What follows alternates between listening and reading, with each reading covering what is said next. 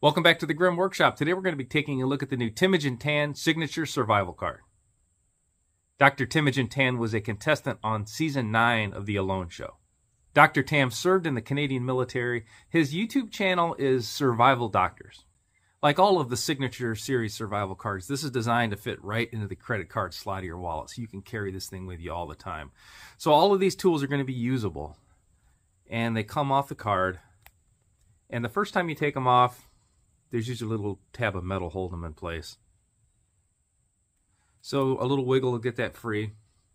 So here's our awl. So this is going to be completely usable, completely functional. And then when you're done with it, this is a non-adhesive, non-magnetic backer. So all you got to do is push the tool back on the card. Just give it a little press, and that's going to hold it in place for you. Now, the back side of this, if you peel this back, this is permanently adhesive. So if you had a tackle box or the side of a boat or an RV or something that you wanted to keep a few key survival tools with you, you could peel this off, stick this right to that flat object, and then it's going to be there all the time. Now, Dr. Tan's card also comes with a sheet of sandpaper. Now, a lot of the cards do, and I use these a lot, so I don't always keep track of which ones originally came with a little bit of sandpaper. But this is exactly the same size as the card, so you could carry these in a stack. This fit in an Altoid size personal survival tin, or even if you had this in your wallet, it would slip right in there. And this is available separately, so if the card that you normally carry doesn't have sandpaper, it's a really worthwhile addition to any survival kit. Let's start breaking some of these tools down. We'll start down here on the bottom. This is kind of a neat multi-function tool here, and definitely unique. Never seen this before on a survival card. So this does several things. And here on the bottom we can see this is a saw. So we've got directional saw teeth, fairly aggressive. And I like the length on it. This is going to give me a pretty long cut for the length of saw that you're dealing with here. So I've got a couple holes, so I can either haft this onto a stick. I can use this by hand. Or I can also run cordage through here and make small handles for myself. But always a welcome addition to have a saw on a card. You can also see here I've got Teimojin's signature and his Survival Doctors logo.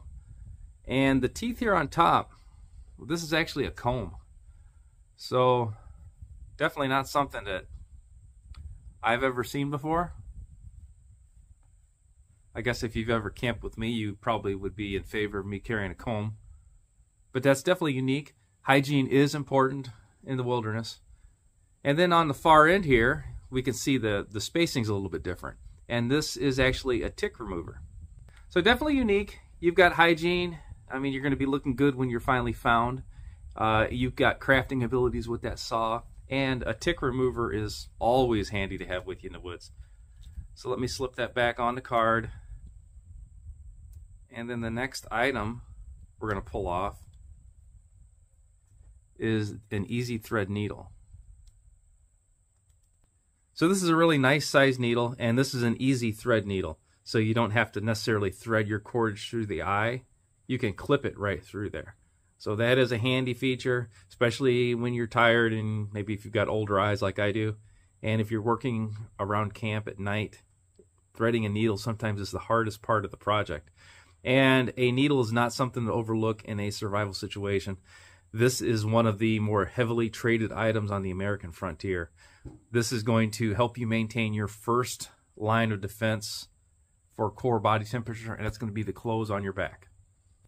So over here to the side, we've got a fishing lure and a couple of hooks. Let's pop that out and take a look at it.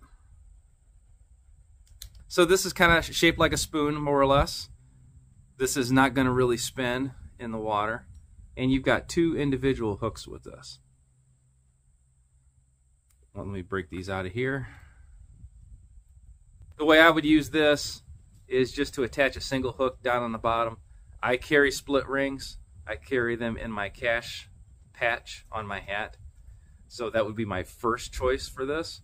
If you didn't have that, trapping wire would certainly work. You could also use a heavier braided fishing line or whatever type of cordage you had. But that is going to go a long way as opposed to just flipping rocks and digging bait. You've got a legitimate fishing lure available. So we're going to skip this center section for right now. We're going to look over here. We have 3 circle hooks. So of our 3 circle hooks that we've got, the largest is going to be the easiest for you to see. Now, a circle hook is my preferred style of hook for survival fishing. This is best used for passive fishing. So if you're setting any limb lines or jug lines, the fish just naturally sets the hook for you. So I'm a huge fan of survival fishing, and this card is loaded up for fishing pretty well. We've already got our fishing lure with our 2 hooks. We've got our circle hooks. And then here in the center, we've got 5 gorge hooks. So a gorge hook is best used for passive fishing, or if you're going to hand fish these, you better let them swallow the bait essentially. So that small indentation, dead center middle, that's where you're actually going to tie your line on. And then you put the entire gorge hook in bait. So this is going to be in line, right in line with the bait. Then as the fish actually swallows the bait, it's swallowing the gorge hook. So it's going to go in straight. Then with a tug, either from the fish or from yourself, it's going to turn and it's going to lodge in the fish's throat. A gorge hook is not the most efficient fishing method available, but this takes up hardly any space at all on the card. I'm really glad to see this as an addition because that's 5 more chances that you have to catch fish. Now, you could also use this as a toggle for a trap. So this is actually a multifunctional item. So that brings us up to the top of the card. And right inside of our knife, we've got our awl.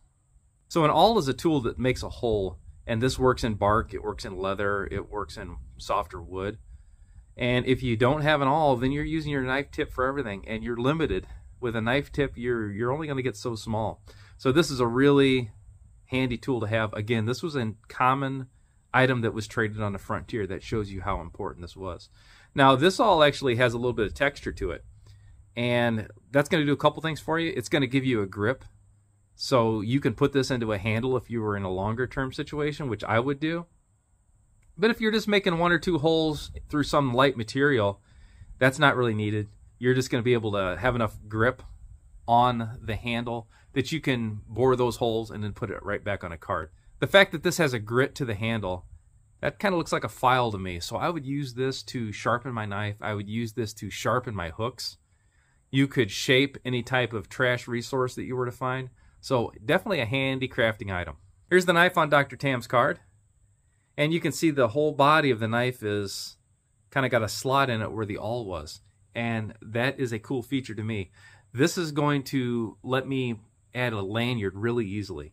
So if I was going to use this knife for any extended period of time, I would at least put a lanyard on it. Less chance of losing it, and it gives me a little bit of control, a little more control with a smaller blade like this. And I don't have to go right through a small lanyard hole. So if I'm using improvised cordage, either cordage that I made myself or maybe I found cordage that was non-standard in size, you'd have to be half blind to not get it through that slot right there. So that's pretty cool. Now, I'm a big fan of also putting a handle on a knife like this. So with this, I've got the option of hafting a handle pretty easy. I could attach this to a larger stick if I wanted to harvest maybe some wild edibles, or I could certainly make a spear point with that as well. So the fact that that's a hollow slot, that gives me a lot of options. And I also like the size on it. I want more handle than blade personally. So that is plenty of blade right there. That's over 1 inch. And it's kind of scalpel shaped. So go figure. Dr. Tam is going to design his knife kind of like a scalpel. Great little knife, great backup knife, or if that was all you had, you could certainly get by with this tool. The Teimojin Tan signature survival card is solid. This covers a lot of survival bases, and it does it in a really unique style. So I've got tools for crafting. I can fish, I can repair things, I can deal with first aid problems, and all of that in a small card that can slide right in your wallet and you can carry with you every day.